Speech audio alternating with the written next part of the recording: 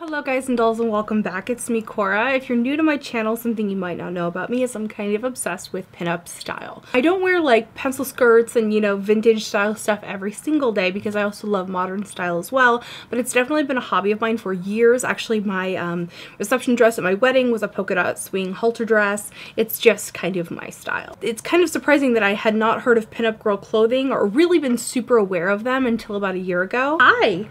You want to be in the video too?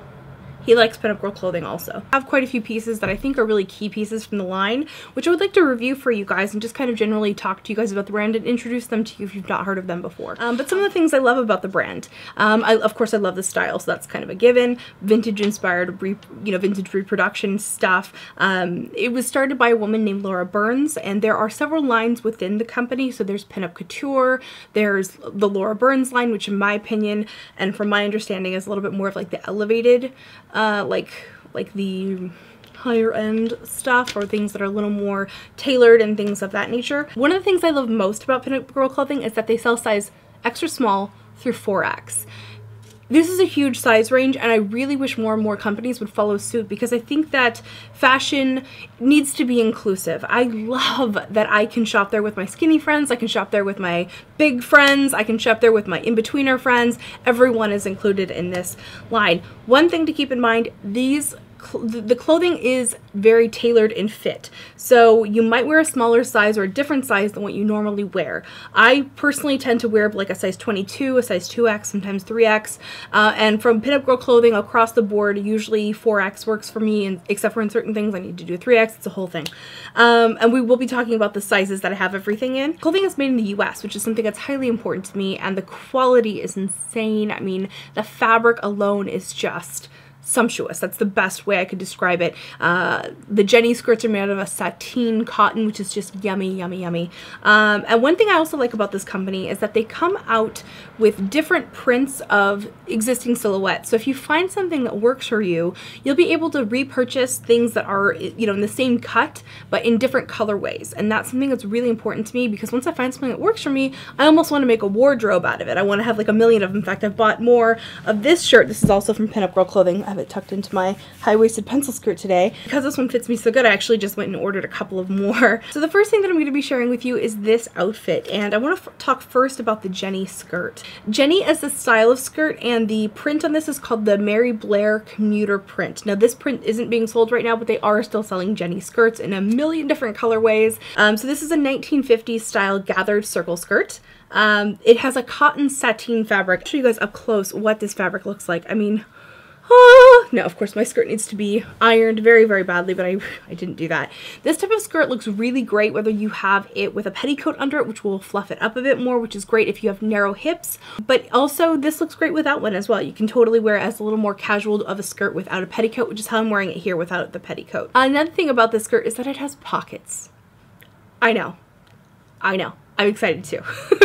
Anytime I find something with pockets, I just get insanely excited. And they're deep too. They'll fit like your phone, your lipstick, packet tissues, like your boyfriend. The Jenny skirt is like literally flattering on everyone. Like, oh, you have an hourglass figure? Oh, it's flattering. You have a pear-shaped figure? It'll hide your hips. You have slim hips? It'll give you curves. You have an apple-shaped body type? This will give you a waistline. Like, it's so good. It's so good. I seriously, skirt is also available like in a kid's version in certain prints and in maternity, which is insane. It is so rare to find things like this available in a maternity, and of course not every print is available as a maternity skirt. I think it's so cool they offer them in general. The top that I'm wearing that with is called the Peasant Top. This retails for $68. It's a 1950s style gathered peasant top. It has a very tailored waist, and I like that because I like being able to show off my waist, and so many things that I have, if they fit me in the boobs, they don't fit me in the stomach, and if they fit me in the stomach, I can't button them up. This is a 3X. I didn't know what my size would be from them at that time, and I believe this is too small. My boobs really don't fit in it. If I had like an ultra mega push-up bra and was like thrusting them up to my neck, it might work. But I wasn't wearing that. It's something that I think would be really versatile for a lot of different pinup styles. You can wear it with pants, you can wear it with skirts, you can wear it with shorts, you can wear it with, pencil skirts or with circle skirts or with whatever. And so I think it's gonna be really versatile once I get one that's actually the proper size for me. This is from the Pinup Couture line. The Jenny skirt was also from the Pinup Couture line, and the shade that I have this in is called Baton Rouge. The next piece that I want to share with you is something very, very, very special. This is the Monica. This dress is so beautiful. This is from the Laura Burns collection. This dress retails for $144. I have this in a size 4X, but I actually think that I could go down a size in this because this dress has a built-in shapewear. It has this, I think it's Bengalin.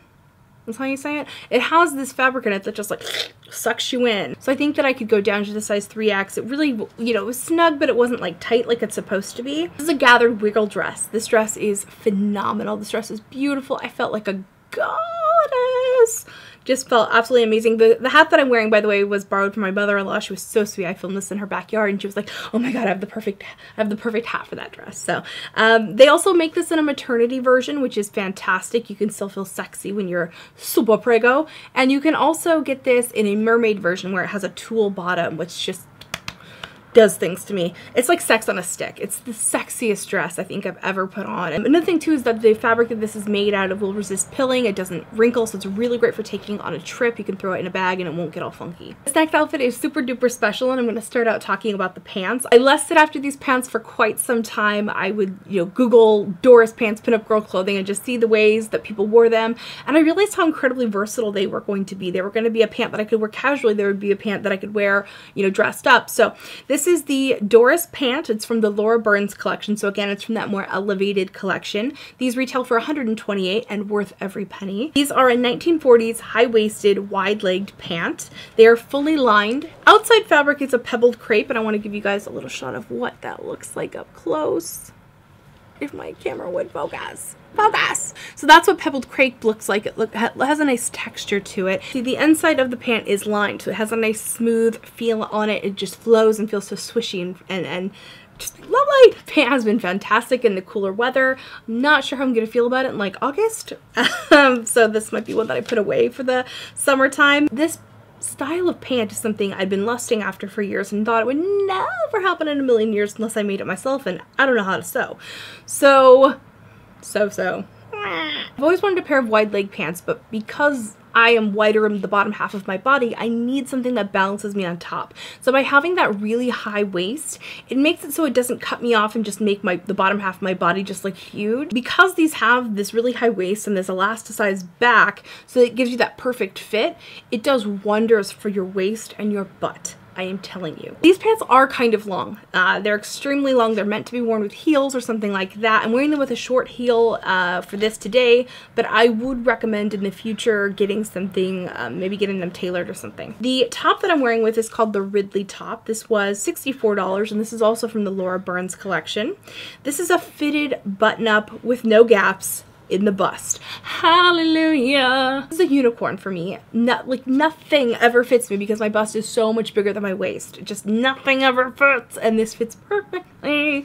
This is a staple piece that I think is just going to be instrumental in my wardrobe. I've only had it now for about a month, and this is only like the second or third time I've worn it.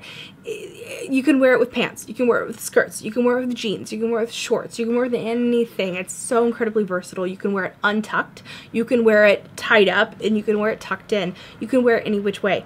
It's kind of amazing. So here's the shirt. I just want to show you guys. It has a seam that comes across this way, one that comes down, and it has some gathering here at the bust as well, which gives you room for the boobs to be. This is why it doesn't gap at the breasts. Companies that make button-up shirts, please take notes. Take notes. We need the darts. The darts are important for people with boobs. The last piece I'm going to share with you guys today is the Erin Wiggle dress, and this retails for $98, but I actually got mine for $60 because I got it at the Pinup Girl Clothing yard sale. A couple of times a year they do these yard sales where it's basically like a in-person warehouse sale, and they travel around, do them different locations. They recently did one in San Francisco, so I was like, ah! And I had to go. I got this gorgeous dress, beautiful color of green. I don't know the name of the color. It's a 1950s style wiggle dress. It's incredibly sexy. I mean, I just felt like sex on a stick wearing this. This style of dress is a really great way to kind of dip your toe into the vintage style, along with the Monica dress as well. They're both bodycon dresses, if we want to use like some modern terms, and so it's kind of an easier way to like dip your toe in if you're into like club wear and things like that. You can easily, you know, absorb one of these into your wardrobe and it's not going to look totally out of place. So that is pretty much all that I've got for you guys today in terms of a review of Pinup Girl Clothing. If there are any additional questions that I didn't mention in this video, please leave them for me in the comment section down below. I'd be happy to answer them for you. And never feel like you guys can't answer each other back. I love it when there's discussion in the comments. A lot of people are like, well, I'm not Cora, so I don't know if I should say. No, dude, totally jump in there. I also want to just quickly mention here at the end of the video, if you ever are able to make it to the Burbank location, it's so darling. It's so cute in there. I just die from the vintageness. And then right around the corner there's this great bakery called Porto's. Yum! Amazing. The line is insane. It's totally worth it. And it's not too far away from where they have Besame and also unique vintages in that area. I mean, it's just like makeup and baked goods and pastries and pinup clothing and like, oh my god. So that's it. Thank you guys so much for watching. I'll see you in my next video. Remember to vintage or tacky, just be your own kind of beautiful. I'll see you later. Bye.